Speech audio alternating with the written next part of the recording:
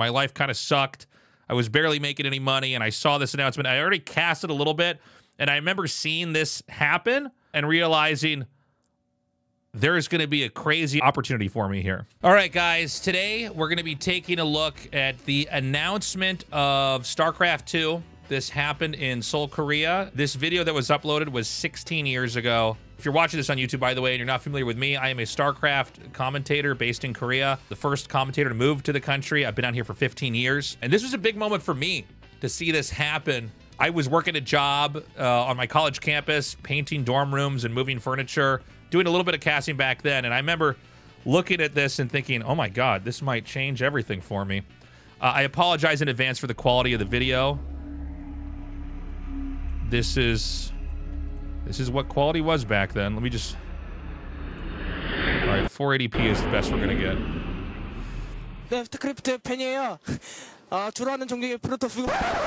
We're here in Seoul, along with 50,000 game fans, to see the latest game announcement by Blizzard. So I'm not familiar with this guy, by the way. Sweden always was ahead of the curve in gaming, though. I think people think of... And by the way, this is a Swedish presenter. Again, I'm not familiar with who he is, but I feel like there were a couple countries that got esports, and the rest didn't. Korea certainly won, and then probably Sweden and Germany, to be honest. And obviously, you know, with DreamHack being originally a Swedish company, now owned by ESL, and then ESL being a German company, it's not surprising to see that those were the orgs that kind of rose up above everything.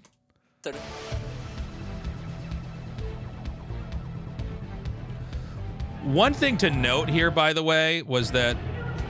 Before I freeze on the hot girls, one thing to note here, by the way, was that Blizzard did not have the kind of presence they wanted to have for StarCraft in Korea.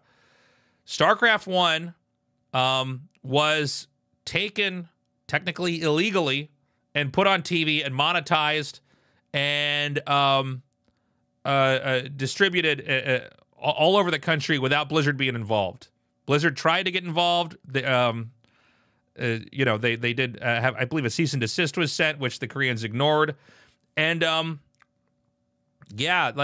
Koreans kind of locked him out. And so Blizzard, one of Blizzard's big plans was to come in and hit hard and actually, you know, try to reclaim their position in esports with StarCraft 2 and kind of get more of the Korean fans with them. World of Warcraft also had a massive presence in the country. It was huge. World of Warcraft really put Blizzard financially in a position to do a whole lot more in every direction that they wanted with the subscription model. Keep in mind, too, that, like, even Blizzard esports probably could not have happened if World of Warcraft had not been the big success that it was.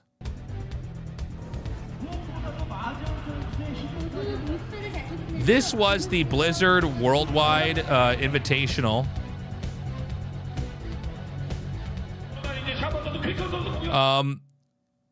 So Blizzard Worldwide Invitational was basically a it's like BlizzCon, but it wasn't in California, if that makes sense. I actually got to attend one in I think I actually attended one of these early on in Korea, as well as one in Paris.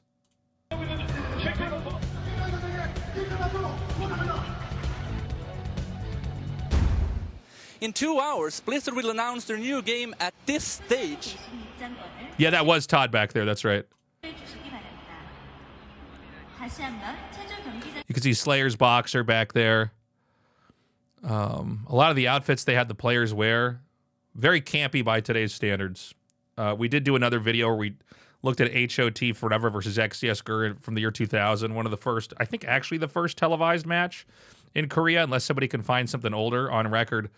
But yeah, you know, I hadn't... anyways.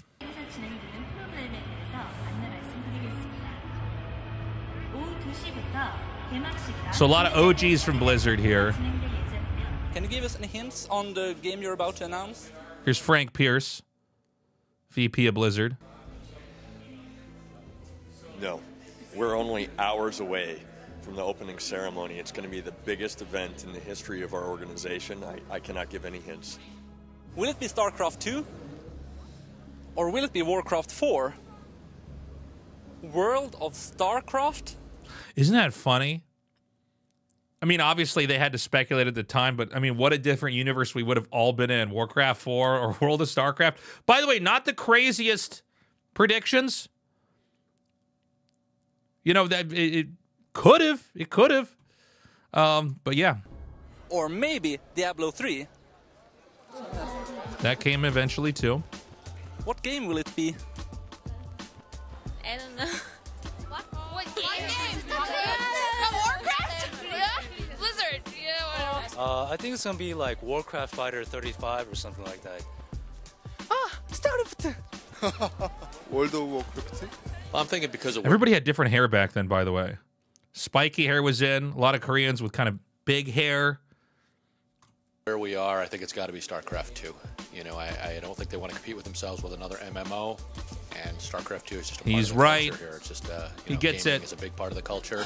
StarCraft is probably the premier title even all these years later, so I'd argue for I mean, obviously, yeah, he's totally right. You look at where they announced this. Why would they be in Korea announcing anything other than that? that. Excuse me. Hi there. A couple of Protoss players back there. Oh, Here we go. Soon, very soon. Chris Metza. Game? Well, I'm not game. 최종 경기장으로 What game will it be? 이동해 주시기 바랍니다. I'm thinking it's going to be StarCraft 2. Probably an RTS. I'm hoping for an MMORPG. Or a mix between the two, but most likely it's going to be just an RTS, which is still totally fine. I'm thinking it's going to be that because of where we're at for the announcement, which is Korea, which, you know, is a huge following for She gets RTS, it. StarCraft in general. Also These because game journalists you know, were better it's been 10 back then. games since the original came, or 10 years since the original came out, so I mean it's about time we saw another one, and I think that that's probably what it's going to be. Warcraft 3. What? StarCraft 2. Usually I play the WoW. Yeah, something to I mean Warcraft. I know. You know what's funny, by the way? People in Korea, the English has just gotten better. All these English classes that were pushed on the younger generation, you have, especially with the younger generation, a lot more people speak English. But it's interesting kind of going around seeing how broken everybody's English was back then, too. Hacked. So what do you think of the event so far? Oh, I think it's Chris fantastic. Siggety. There's a This hot- guy's a legend, by the way. I've had the opportunity to talk to this guy a couple times. Totally loved StarCraft. Like all the other OGs, no longer at Blizzard. air balloon out in the middle between the two buildings. I think you know you made it when there's a hot air balloon, you know? There's 2 Olympic stadiums involved, and just the whole thing, the production value is absolutely amazing. We're totally astounded by this whole thing, really. So I think, yeah, if What he said game would it Olympic, be? this must be at Olympic Park. This is actually not far from where the GSL studio is. Not far from Samsung Station, which is right by Gangnam Station. So Eastern Seoul. I can't say that just yet. You'll have to wait and see. I'm sorry. 블리자드 팬들을 위한 축제 2007 블리자드 월드와이드 인비테이셔널 바로 지금 그 축제의 화려한 막이 올립니다. The 2007 Blizzard Worldwide Invitational brings together Blizzard fans from across the globe. Now we'll begin the great celebration.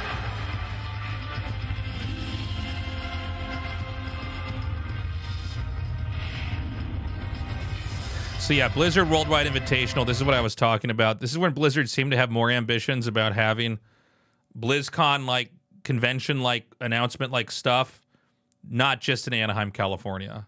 They axed this, I think, maybe a year after StarCraft 2 came out. It's a little bit hard for me to remember. It's so long ago. But this was a thing. And I did work at a couple of these events.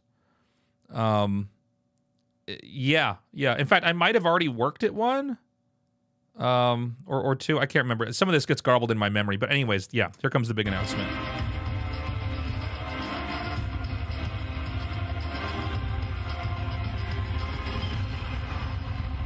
Without further ado, it's time for us to kick off the 2007 Blizzard Worldwide Invitational.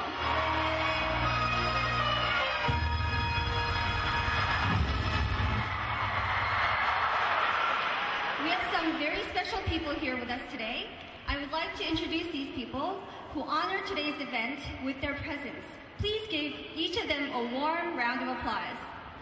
First, I give you Mike Morheim. Mike Morheim, the President and legend. Co-founder of Blizzard Entertainment. Paul Sands, COO, Blizzard Entertainment. Frank Pierce, Senior Vice President of Product Development, Blizzard Entertainment. Rob Pardo, Vice President of Game Design, Blizzard Entertainment. Chris moment, Blizzard Entertainment. Next is Neil Hubbard, Vice President of Global Marketing, Blizzard Entertainment. Next is Michael Ryder, Executive Managing Director, International, Blizzard Entertainment. Tongwon Han, Managing Director, Blizzard None of these guys are there, by the way. They are all gone. Bobby Kotick destroyed this legacy. Game developer in every sense of the word. Blizzard will unveil some exciting news for the first time in the world here in Korea. Mike Morhaime, the president and co-founder of Blizzard Entertainment, will conduct the ceremony. Mike Morhaime with a classy bow there. 안녕하세요.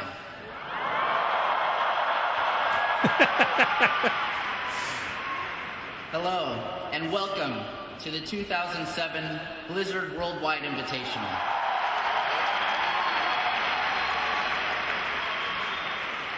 Without further ado, it is my honor to present to you Blizzard's newest game.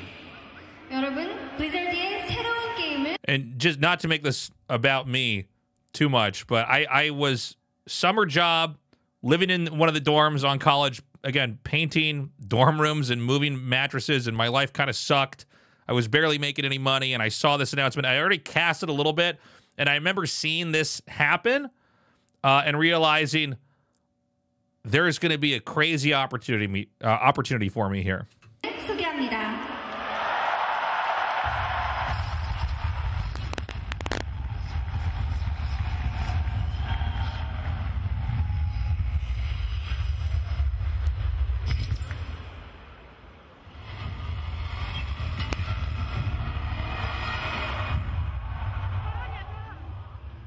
드디어 올 것이 왔군. 드디어. It's Korean for at last. The hell, it's about time.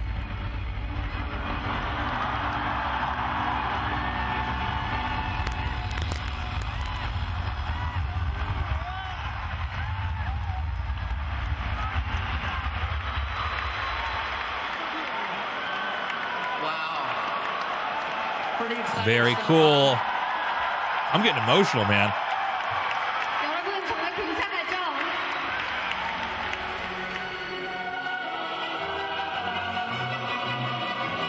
And this video is about to end. Chat How do you says, feel now after the announcement? Continue to part 2. What? There's a part 2? I don't know that I can find that. I can't find that. Sorry, guys. But yeah, that was a crazy moment. Crazy moment in history. Chat's asking, did they announce that 3 years in advance? Yes, they did. Although I don't know if they knew exactly when they were going to release the game. Blizzard definitely had the luxury of being able to take their time back then. But yeah, crazy moment. Shortly after this was announced, I moved to Korea to start working in StarCraft 1, Warcraft 3, in the hopes of eventually getting a job in StarCraft 2. And for those of you that do you know, that did work out well. GSL is the longest-lasting esports show of all time. StarCraft 2 tournament that still goes on to this day. And yeah, very cool to go back and see that moment. Had StarCraft 2 not been made, I don't know that esports would be where it is today, and I don't know that Twitch would be where it is today. Twitch or Justin TV at the time, their big boom happened when all these people started streaming StarCraft 2 and watching StarCraft 2 on their platform. That prompted them to make the decision to rebrand as Twitch. And we saw global esports take off. We saw all these huge BlizzCons with StarCraft events. We had IPL, we had MLG, we had events all over Europe and Asia. And then this carried on into League of Legends and other games that you all now know, Counter-Strike as well, had their big blow up too. So very cool to kind of go back and look at that and have that nostalgic moment. Again, if you like this kind of content, please do like and subscribe. Let me know what you think about this in the video. If you have any happy memories you want to share. See this 1A, 2A, 3A shirt I've got on? You can get that at tastethreads.com. A bunch of other cool merches there as well. Have a good day, and I hope to see you in a future video. Bye-bye.